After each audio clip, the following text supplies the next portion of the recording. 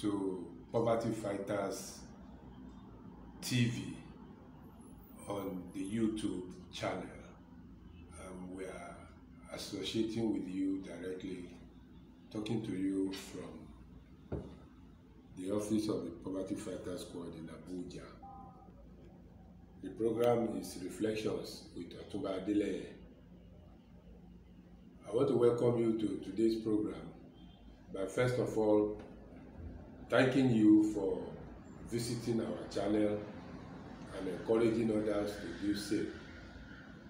Like you know, on Reflections with Otunba Adeleye, most of the time what we discuss mainly has to do with eradication of poverty from Nigeria, because we are always reminded that Nigeria is the capital city of poverty with us. Equally, we have always been able to bring you along as partners in the fight against poverty, an advocacy that we are doing in order to enrich the people in Nigeria, the knowledge against poverty and how to get out of it. So today, you are welcome once again, and today's reflection has to do with the immediate past governance in Nigeria that has been making efforts, even though little, to ensure that more people are taken out of poverty. But because our population is at a growth rate of about, I think it's about 5% annually, the population is getting larger every time. And this makes it very mandatory for every Nigerian that is wishing us well, every patriotic Nigerian, to look out for ways and systems of how to take away poverty from Nigeria, bringing out a greater number of people out of that level of poverty, getting more people jobs, opening different entrepreneurial programs and industries and settlements and factories, things that can make life much easier for people. So it is in that vein that we are looking into what is known as cottage industries. Cottage industries under Poverty Fighters Squad has to do with businesses that you can do at the back of your homes, that you don't need large sums of money to establish. Businesses that can be family business, things that you can be doing more manageably, even if it is only to feed your own family. It is well accepted, because if you put snailry, for example, snails now in the market, of course we all know what it is, but because fewer people are the ones that are rearing it, as people who want to take people out of poverty in Nigeria, we have identified snailry as one of the very, very easy, not back-breaking farming, not sweating, wearing rags and things farming. No, this is a corporate farming. This is a corporate cottage industry farming that you can do with a little space at the back of your house or your flat, for that matter, or your balcony. You can address yourself to a cottage industry of snailry. Snailry does not give, it doesn't have odor, it doesn't smell, it's not poultry that some people do run away from. Some people are very, very finicky. They can't even stand the smell of anything. So when we are talking about snailry, it is very, very easy, very conducive, very attractive, very lucrative. By the time you come to our training and you get the information of how to do this snailry we are talking about, you'll be surprised the way they breed. They breed very fast.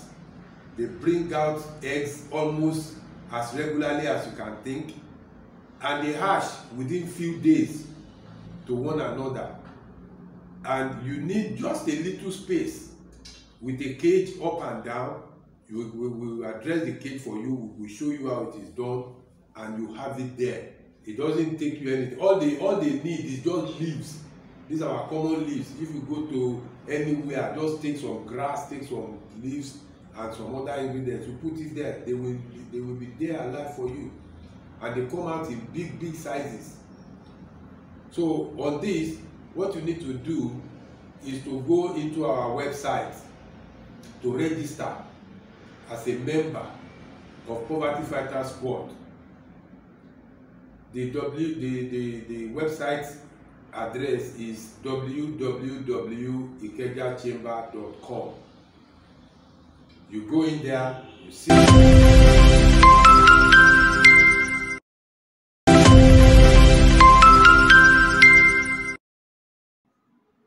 Once again, you are welcome to this episode. This episode is going to inform us of how other people around, that is, other people in other climes, are doing their own business in order to fight poverty. My name is Samuel Adeleye.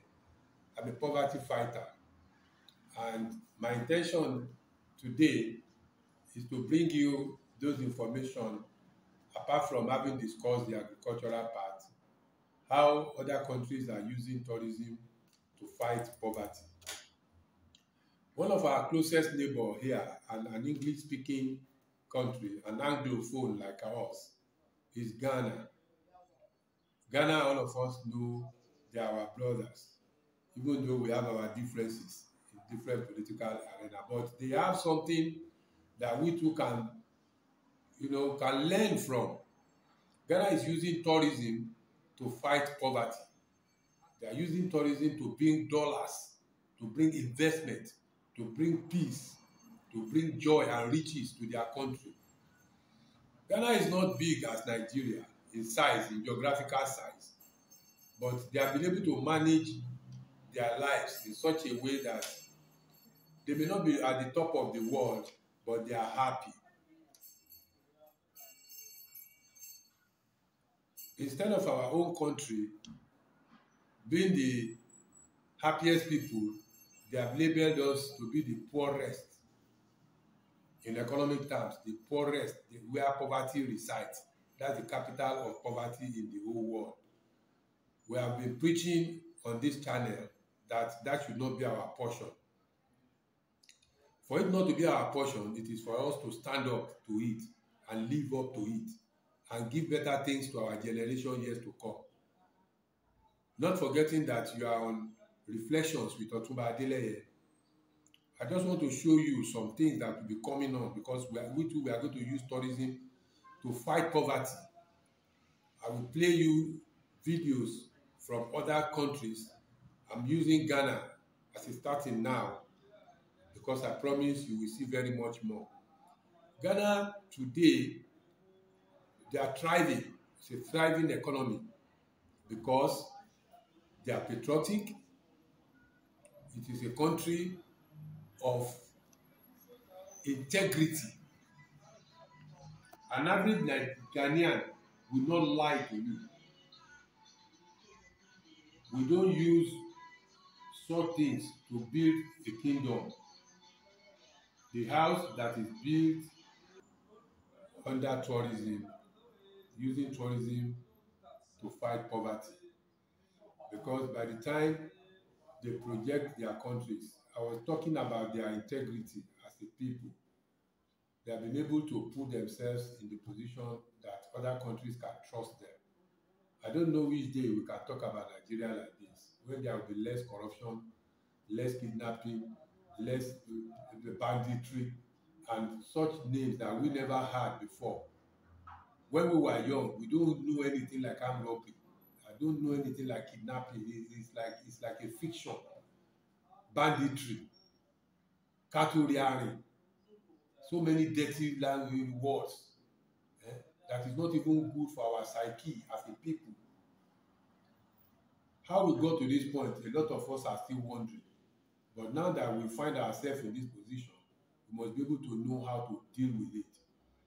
This issue of poverty came because people are looking for what they cannot get.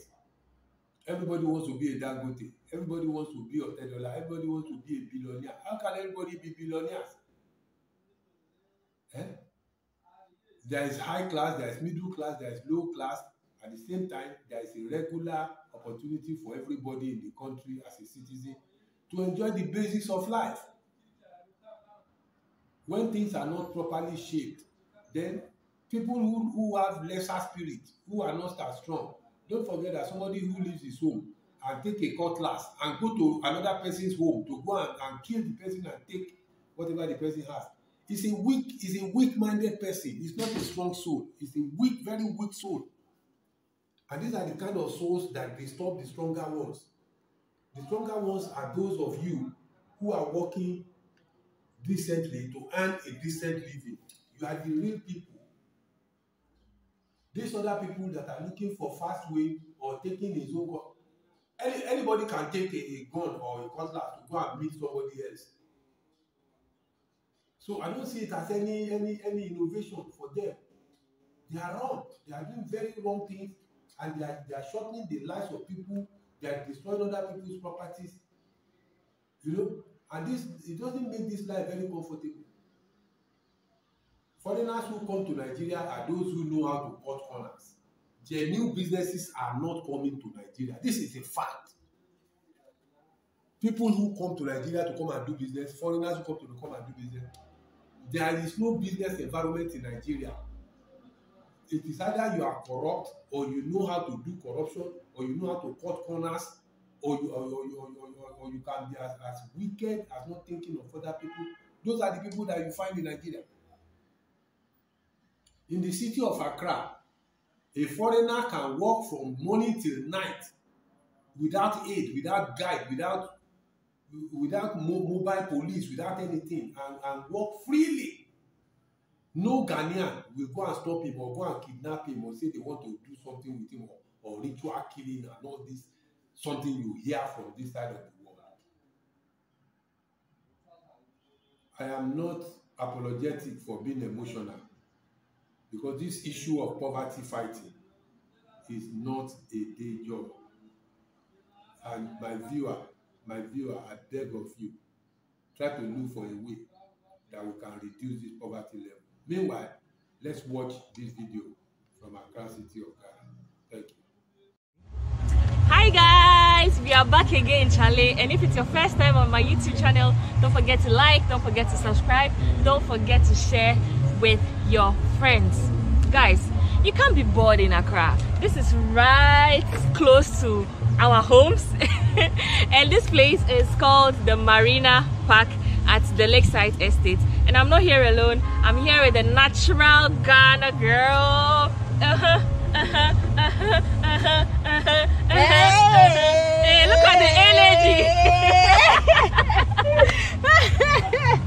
Give me a little bit of energy. Yeah. Hi, everybody. So she's called Dela. Dela recently moved with her family to Ghana, and she's documenting the entire journey building in Ghana with her family. Yep. So yeah, tell them. Yes. So we've been in Ghana for 6 years now, and we are building our house. Some might call it a dream house. I'm not sure. We'll see when it's finished. If I'll call it a dream. It's a dream house, eh?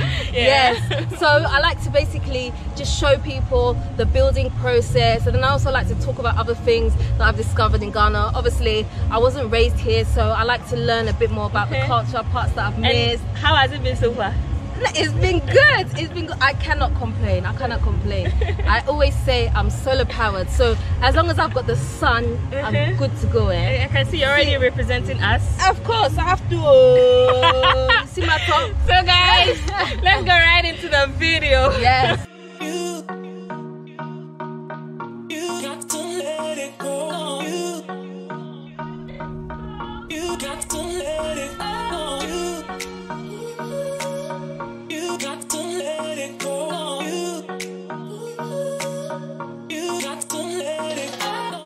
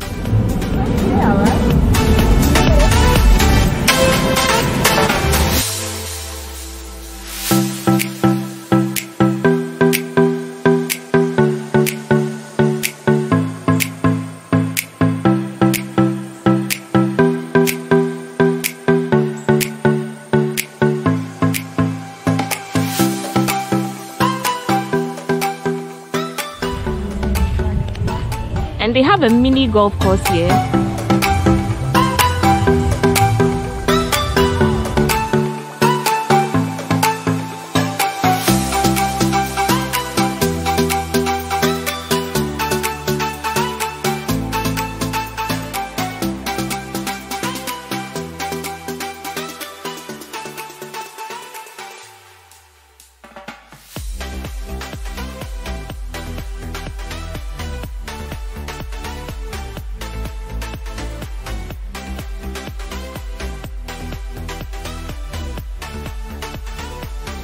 So today the clouds are really looking blue, and it's really adding more beauty to the place, which I'm so grateful. That's what happens whenever it rains in Ghana. The next day is always very sunny, very bright.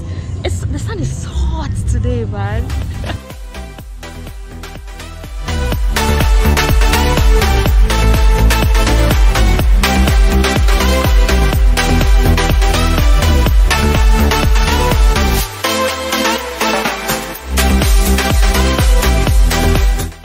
So we're about to go for a horse ride. You're not gonna leave me with the horse, are you? Why are you scared? Yes.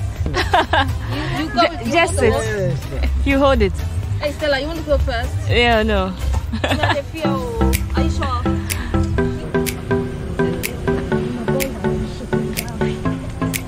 You're already shaking.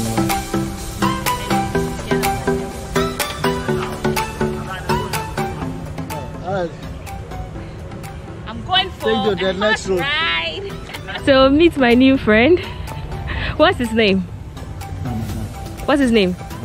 Ramadan. Wow. Ramadan. Say hello, Ramadan. This is me or my new friend Ramadan. How old is he? 10 years. Oh, okay. Of course, before a boat ride, you have to secure it. We are getting ready. You ready? How do I look? You look like a military person. So we are ready. We are going boat riding.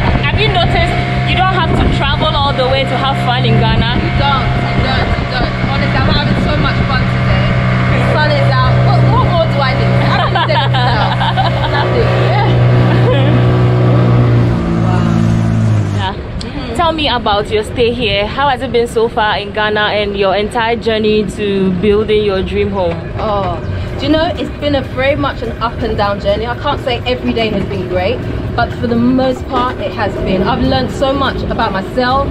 I've learned about just living in Ghana. I've learned so many things. I absolutely love it here, and I would really recommend, even if you're not coming to live here, just come and just experience a different lifestyle, a different life.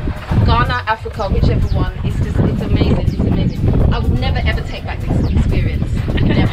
I'm sure by now you are so used to Ghana economy, our prices. Would you say Ghana is expensive?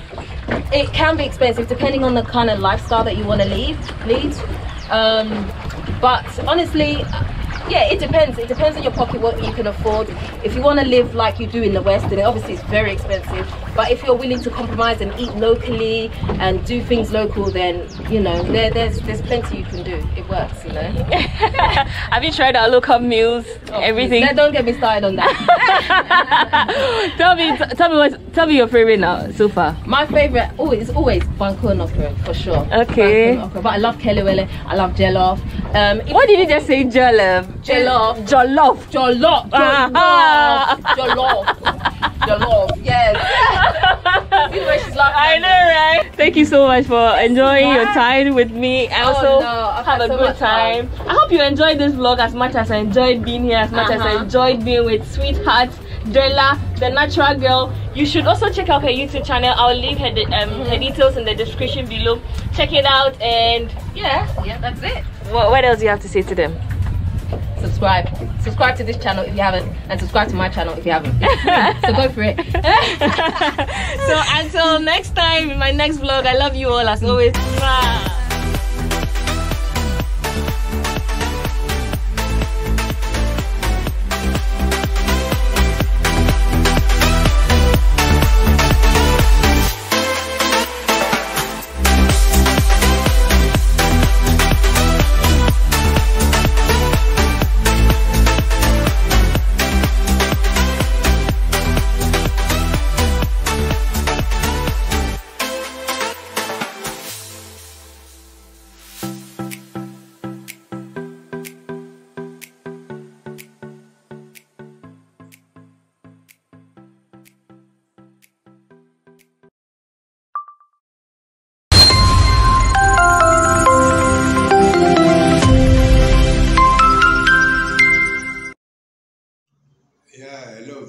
Welcome back. I think with this short episode, you have been able to see that a city can be clean. There can be a level of peace, tranquility, where people can enjoy their lives. You have just seen how normal life goes on in Accra. The city is clean, the people are honest, business is going on, people go to the beach, they enjoy themselves, and they have a lot more. I will only encourage us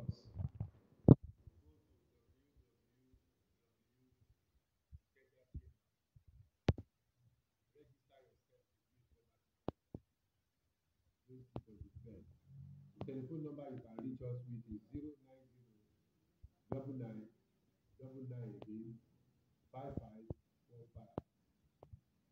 You reach us on this phone, we register you, you become a poverty fighter, and you become a giant. Thank you, I'll see you. The website address, like I was saying now, is www.ikejachamber.com. And the telephone number you can reach us if you want to reach us by phone is 090-99-99-5515. 090-99-99-5515. That takes you directly to Poverty Fighter Squad office. Now, snailry, like I was saying, happens to be one cottage industry that you can do as a backyard factory for yourself. You can be a man, you can be a woman, whether young or old. It's very easy to track. You can manage it very successfully. And come to talk about marketing. That is one brand of cuisine that people are looking for all over. You can imagine that when you go to a good restaurant, the minimum you can get for a snail, a portion of snail to buy, well seasoned snail, is about 1,000. Some go for 2,000 and more. So you can imagine if you have about 100 pieces of such and you are selling to your customer, and of course the customer are always there, and what we get from the field is that they even purchase in advance. They will pay you ahead for the supply, and you are going to be very happy about it. So this is another way of taking people out of poverty from our system. From our system, we have also discovered that after joining us, you can have training with us. The registration is once and for all. It's once for a lifetime. It's once for a lifetime. Once you are trained, if you come back again and say you want to be trained on poultry, you want to be trained on rabbiting, you have paid and you have paid. And the training always come up both in Lagos and Abuja. In Lagos, we have our office in Okpebi, that's Ikeja, for those who know Lagos well. And the one in Abuja takes place at Ogun Street. That is 3B Ogun Street. That's where I'm talking to you from now. That is Ogun Street, Area 2, Garki, Abuja.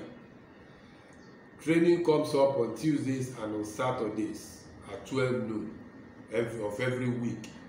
So if you don't miss the opportunity, you'll be glad you came.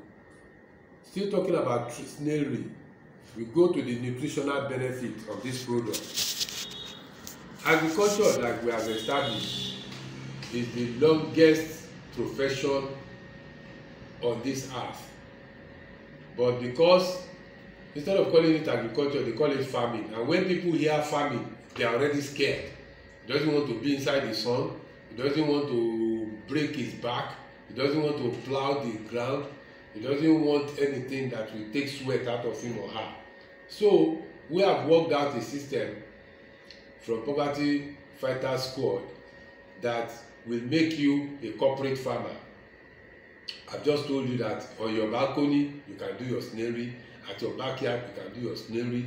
If you have enough space, if you have a garden, most importantly, you can have it there. It has to have a cage, a wire gauze cage, which put together does not even cost you anything like some, it doesn't leak your pocket. It's something that you can do and do very conveniently at a price that will be happy you are involved. So I'm encouraging everybody, give yourself the time. Even if you have a paying job now, that is, you have salary somewhere, use part of that investment, come into snailry. We will teach you how to put it together. We show you where to buy. We show you how the hatchery is made. We show you how you can rear them and rear them profitably. The second one is the nutritional benefit of snails in the body system. Snailry has one of the best nutrition in terms of what you need to grow your body well. And it gives us a lot of pleasure to let you know that people, well, maybe some people think it's high-class food. It is not so. It is because there are lesser farmers that are rearing snail. So snail is very scarce. But for some regions, like the Delta, like the Edo area, they have it in quantum because it's in the forest. You just go there and pick. But because all of us cannot be going into the forest, we are taking out to make it a cottage industry where you can have it on your balcony, at your backyard, or in your garden, and you can rear them very efficiently. It doesn't cost you anything. It doesn't take any sweat out of you at all. I've mentioned earlier on that it is green they eat. They live on green leaf, any green leaf. I don't even want to mention the one that costs money. Just go to any backyard, cut any green, and give it to them, and you'll be surprised the sizes they will come out to be. And it has only a short period for them to become mature. The maturity period is very, very short. Anything from 2-3 months, you're already rearing them, and all you need is just to listen to what I'm saying and take action on it. Come and register with Poverty Fighter Squad, and we give you all these technicalities, all the expertise that you need, and support you as well. We don't take you for our membership and dump you somewhere. We come with you, we survive with you, we ensure that you are a success story so that other people too can learn from you and also benefit. You will even be the one to be preaching the gospel to them, because by the time you see the advantage that you have in it, you will tell others. And I also need to let you know that the saliva from snail is a very profitable syrup. They use it for generally for syrups, both for adult syrup and the children's syrup. They also use it in cosmetics. I'm just letting out the cat in the bag openly now. But when it comes for our training, when you get registered, you will know much more. This is a product that has almost everything about snail makes money. Almost everything. Even the shell. Even the shell. There are some components of the shell that they use in pharmaceuticals. You know? So, I want you to make up your mind. Quickly go to www.ikejachamber.com and register. Register your sister, register your brothers. Every one of us, in each family, there must be a farmer. We need one farmer, one family. Everybody do not have to. You can be a medical doctor, it doesn't matter to us. But farming is a basic lifestyle job.